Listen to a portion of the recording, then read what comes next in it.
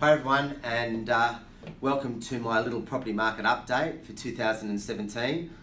I thought that I'd just let things run a little bit, but what I wanted to talk about today was just the state of the market in regards to the stock levels, particularly on the lower North Shore, the Northern Beaches, upper North Shore and parts of the east and inner west. But at the moment what I'm seeing is that everyone's talking about property prices, you know, they're going up, but the main reason they're going up at the moment is because we're just purely in a situation of supply and demand.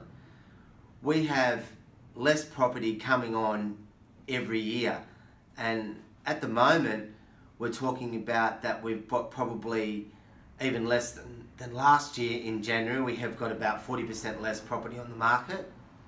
On the weekend there was, 80% clearance rates and there was 900 auctions, but if we're talking about the areas that I was talking about before, agents are complaining that they're down now 40 to 50% on the following years, and that's what's driving the market at the moment. They're talking about stamp duty, they're talking about this, they're talking about that, and first home buyers, but at the end of the day, it's the supply and demand factor.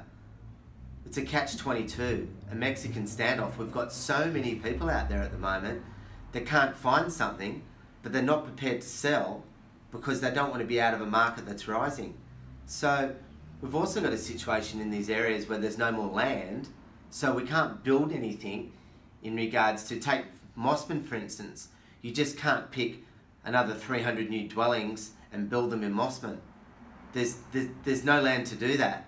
So what everyone has to understand is that we are now in a completely new market, a completely different market, a market that I have never seen this tight, but over the last 5 years have been seen getting tighter and tighter and tighter. So if everyone is in a position at the moment thinking that the market's going to go down, the only way it will possibly go down is if the stock levels hugely increase. But you've got investors, well, they're in a position where they're like, why would I put my money in the bank at 2%? I've got a great investment in property, it's getting a good rent, it's going up in capital gain. Why would you bother selling it? Then we've got a situation where we've got home buyers that can't find something, so they're not putting their property on the market. Then we've got interest rates that are so low, where people that were forced to put property on the market beforehand are not forced now because the bank's saying, well, you can hold out because interest rates are really low at the moment and we're not going to come down on you. So there's a perfect storm for not to put your property on the market. If everyone thinks this property market's going to change overnight, it's not. Thanks for listening today. And if you need any information, please call me direct on 0419 200 018.